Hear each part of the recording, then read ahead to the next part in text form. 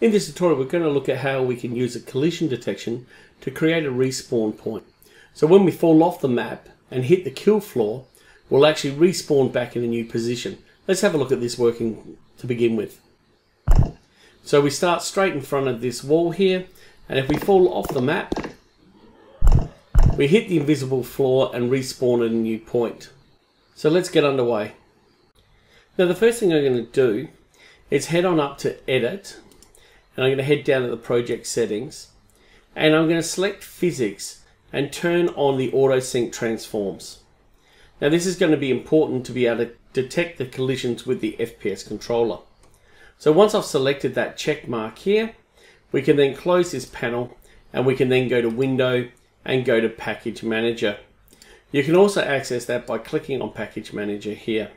Now what I would like to be able to do is select on Project and select My Assets, and if you haven't done so, go and download from the Unity store the standard assets for Unity 2018.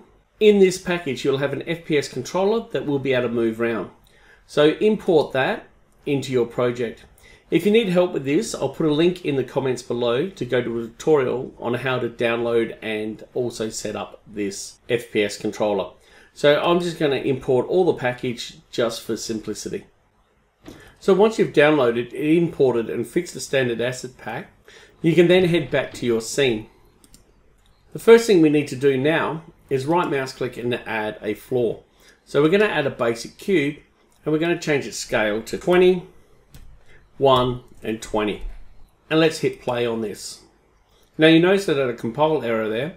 If you click on console, you can see this list of errors. If you have this list of errors, you need to fix the FPS controller. So please have a look at the comments below and go look at the tutorial on FPS controller. Now once you've fixed the FPS controller errors, when you hit play, you'll notice that we can see the floor and the errors gone from our console list. So click on Project and let's get back to work. What we'd like to do now is add our FPS controller to the stage. To do that, we click on Standard Assets, we go into Characters, into First Person, Prefabs, and then we can add our FPS controller to the stage.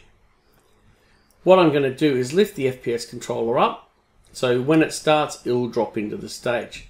Let's hit play now. Now I can move around the screen. But as I fall off, you notice that I fall forever. So we want to put a kill floor in so we can respawn back onto the stage. Now we don't actually need the main camera now because we're going to be using the camera inside the FPS controller here. So right mouse click and remove that from your project.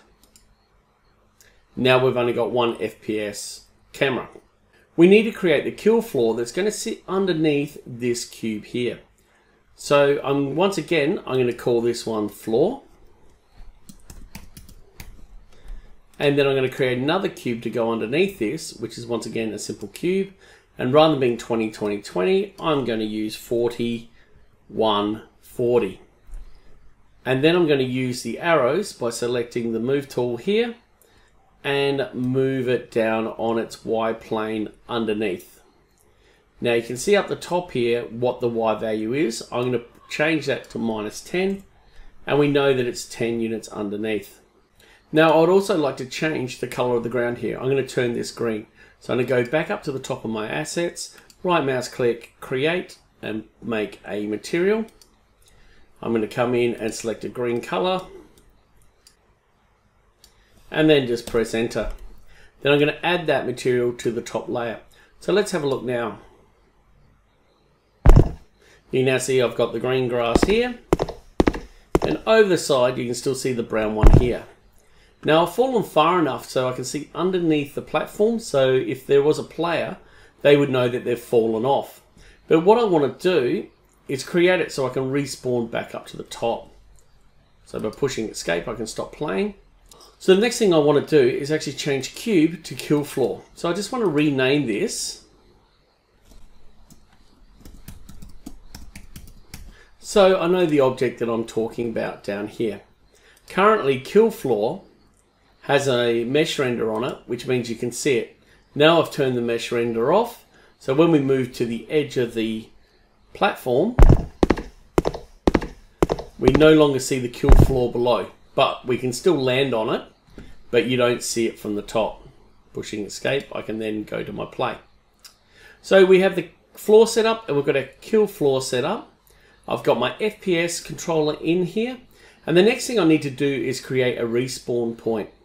Now to create a respawn point, all you have to do is right mouse click and go create empty object.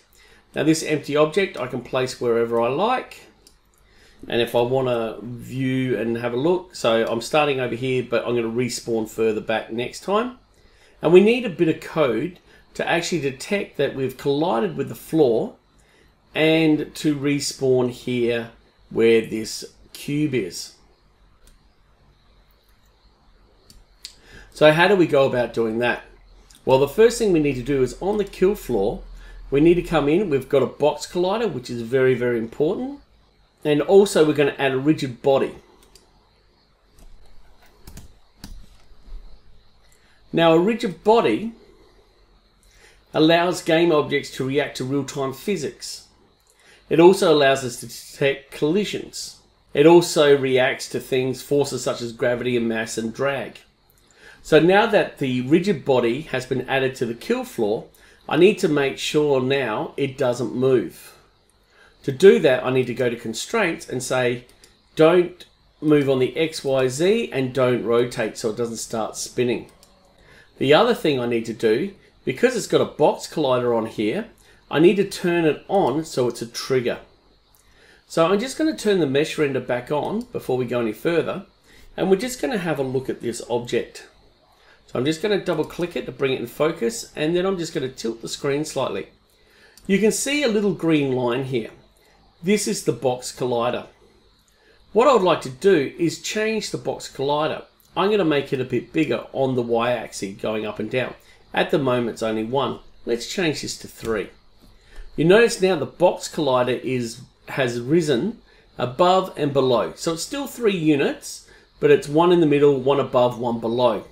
I can also move the box collider up. So I could actually just move the box collider 1 on the y-axis, so it moves it up 1 unit, and now there's no box collider underneath. Having the box collider exposed will ensure that the FPS player hits the box collider. Sometimes when it's set to 0 and it's right on the edge, the FPS controller has to go in to the object to touch this.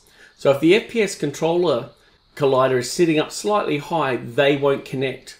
So I like to make it a little bit bigger. So because I'm not going to be really using this much, I'm just going to change the Y to 3. So it excessively shows the size of the box collider, which is the trigger point. And as the FPS controller falls off, it hits this box collider here and then lands on the surface. So let's create the code that's going to allow this to happen. So I'm going to come down and I'm going to right mouse click and go create, and I'm going to create a C# script, and I'm going to call this kill floor. Now make sure that you don't have any spaces. You can use naming conventions like with underscores, etc. Those developer conventions and principles. But I'm just going to call this kill floor, all one word. Now if you haven't installed Microsoft Visual Studio, please do so, and if it's not registering, head on up to Unity, Preferences, go into External Tools, and make sure the external script editor is Visual Studio for Mac or Visual Studio for PC. It's a very good editor for Unity and took the place of Mono Developer. Once you've done that, you can double click Kill Floor and open up the script.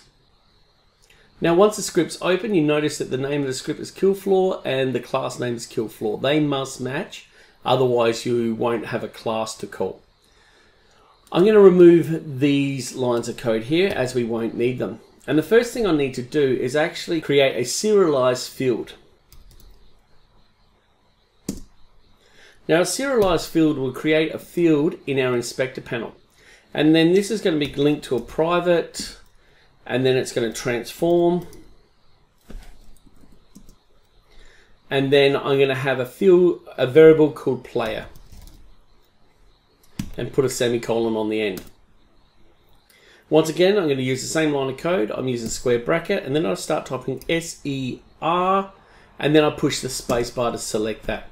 Then I just move past this with my arrow keys, push space, private, and then I can go transform with TRA space, and then I can put the next one, which is respawn underscore point. So I like to use either pothole case, which is all lowercase, etc., or I use a camel case type developer principle. Once I've declared these two variables, this is where the player FPS will be put, and also that respawn empty object that we created will go. So the X, Y, Z positions of those will be stored in these two variables. Then I'll create my own private function. So I'm going to have and then a function name called onTriggerEnter. You'll notice that it's automatically put in collider other. So this will store the information if this function is triggered on an object. And what do we want to do if it detects a collision? Well, we want to go player.transform.position, and I want that to be equal to where the respawn point is. Transform.position. So change the player's position to where the respawn point is, that empty game object. Make sure you have a semicolon on the end and that there's no errors in your program. You can check that by hitting the little play here. Build error is 0, but there are 4 warnings. So because there's no build errors, I'm not worried about that at the moment. So I can then head back to my Unity project. It's asking if I would like to keep running the debugger. I'm going to enable that during this session. Now what I would like to do is attach that kill force script to the kill floor. So I'm just going to select it up here in my inspector. I'm going to move down the bottom and I'm going to move the kill floor across and attach it here. If you'd like to, you can also go add component, script, and select it out of the list there. You will see now we have a player with none transform. We need to add the FPS controller into player. So therefore player becomes that part of the script. So player, which is here, player.transform position, because I put the FPS controller in here, it's stored all that information in player. So the FPS controller dot transform position, so move its position to respawn point transform position. So the respawn point is my game object at the moment, which if I double click, you can see where that is. And let's just rename this up in the inspector to respawn. And I'm going to call it O1 because this could be the first respawn point, and I may have multiple respawn points depending on what they collide with. So when I click back over here, you see the name has been changed within the hierarchy. When I select it, you can see that it's still there. When I go to the kill floor and move down to where the script is, I can now add respawn O1 into there. So that concludes the coding part. So let's test it and see if it's working. So I hit play. We've got the script on the kill floor. So let's see if it picks up the collision. It does, and drops us back up onto the stage. So there it is there. Let's drop off again and up I come again. So the last thing we need to do is make sure that the kill floor and its mesh render is turned off so we can't see it. You can still see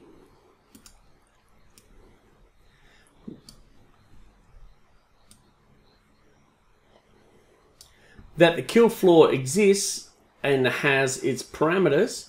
So let's hit play once more. Let's move to the edge. We fall and we respawn again.